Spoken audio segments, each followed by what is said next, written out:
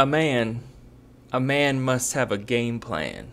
Otherwise, he's just drifting around without any aim, and that's no good of a place to be. So I woke up today with the intention of exploring more of my options about getting into a more communal living situation. And first and foremost, I need money. I need to pay off my car, and that will happen in the next year or two. I gotta trust the universe.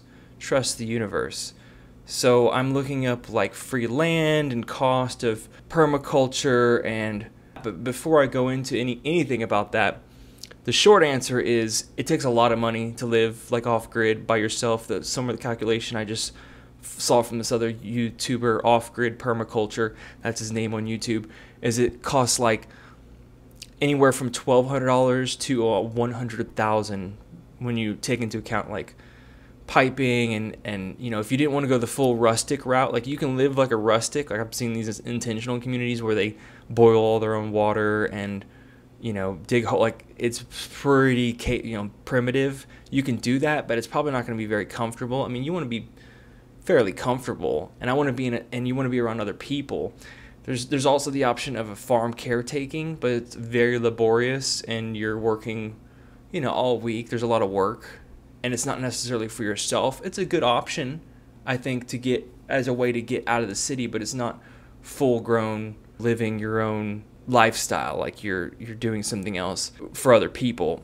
Okay, but before I go into all this is a taste of our future. This is why I'm heading in this direction. So this is what you can expect in large swaths of the country. And where do you think, again, I've said this before, these people are going to go? They're going to go to the cities. They're going to come for your food. They're going to come for the shelves and the jobs. There's going to be a bottleneck. There's too many people, and not all of them are going to get through. So check out this. Good evening, and thank you for joining us. It is a dire situation in Louisiana with no signs of relief for those hit by Hurricane Ida. Tonight, more than 1 million people are without power and could be for weeks, which means no air conditioning, even as heat indexes reach the triple digits. Many have no drinking water, and the gasoline, well, it's in short supply. And then there's this breaking news. The mayor of New Orleans says there will be a curfew tonight for the city of nearly 400,000. Well, we are getting a clearer look at the damage. Many homes were no match for the storm's 150-mile-an-hour winds. And the stories we're hearing are just heartbreaking. Many have lost everything. There's also some new details about hundreds of rescues made as the storm surge left entire neighborhoods underwater. The official death toll is now 4. 2 of the victims were killed when a highway collapsed in Mississippi. Our team of correspondents is following every angle of this developing story, including where now Tropical Depression Ida. But they're learning it's one thing to survive Ida's winds, it's another to survive the aftermath. The full impact of Ida's direct hit on places like Grand Isle is only now coming into focus. 165-mile-an-hour wind gusts and nearly a foot of rain shredded the island. A power substation was blown to pieces.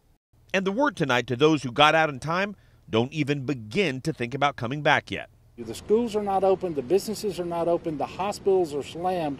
There's not water in your home, and there's not going to be electricity. Tonight, more than 1 million customers all along southeast Louisiana, mostly in New Orleans, are still without power and could be for as long as a month. In southern Mississippi, Ida left nearly 60,000 customers in the dark.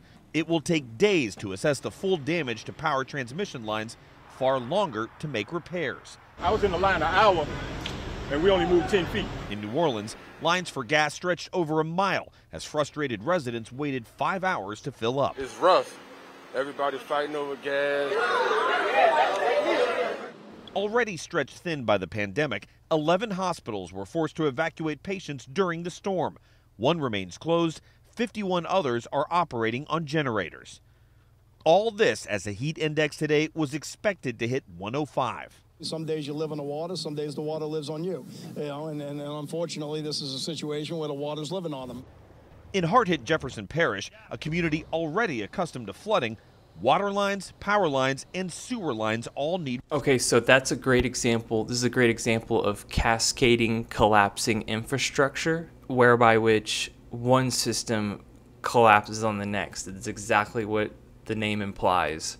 And you see all the people waiting at the gas station What about when there's no food? It's going to start getting violent. You saw how violent they were. People are getting desperate. Not a fun situation. So then I'm looking into what if I could, like, what's another cost-effective way of getting off-grid? And I found these intra-shelters, prefab shelters. You know, obviously they use them for emergency FEMA catastrophe type situations, but some of them are actually really well built. You could live in, like this one. Alaskan-based Intershelter like this is a lot of money, quick and cost-effective this shelter would be solution ideal for a multitude of situations to have like emergency a dome relief, pod homeless community, housing, camping, getaway, or military post. Their shelters feature a dome-shaped design consisting of hard-sided that would be composite super panels. sweet. Intershelter dome is a frameless structure with the strength of a standard building, but the mobility of a tent. One dome can be assembled by 2 people in less than 4 hours, with nothing more than a screwdriver, wrench, and a stepladder. Intershelter's 50-year lifespan and ability to withstand 40 feet of snow and 160-mile-an-hour winds make it well suited for difficult climates. Domes can be equipped with every component needed for a comfortable stay, including a kitchen, shower, loft, and off-grid systems. They are available in 2 sizes, 14 feet in diameter with 154 square foot floor space, and 20 feet in diameter with 314 square foot floor space. Ample lighting from the windows and glass doors keeps the interiors bright. The cost of the larger version is about $12,000 for the shell, plus add-on costs for the flooring system, insulation, and so on. When assembled in a group, the Intershelter creates a tight-knit community of domed homes that can be connected to make larger layouts. The company was established in 1992 with the desire to get homeless veterans off the streets, and to make them element resistant, and to provide a comfortable stay even in harsh conditions. Designed for the heat of the desert, the shift pod works equally well in the snow. Reflective fabrics keep the heat out and the warmth of your body in while it is still cold out. These 4-season shelters are built to last and provide years of comfort while having tent-like mobility and ease of use. The latest iteration, ShiftPod 3, is built on an integrated carbon fiber frame and hub system, allowing for a quick setup and making it robust. The special all-season multi-layered fabric system is heat-reflective and insulated with mildew protection and hydrophobic coatings to protect against the elements. Standard ShiftPod 3 stands at 6 feet 8 inches tall in the center and with 107 square foot floor space. We know what's coming. We know the direction that we gotta start going into, which is self-sustainable living, permaculture, regenerative farming, all of that.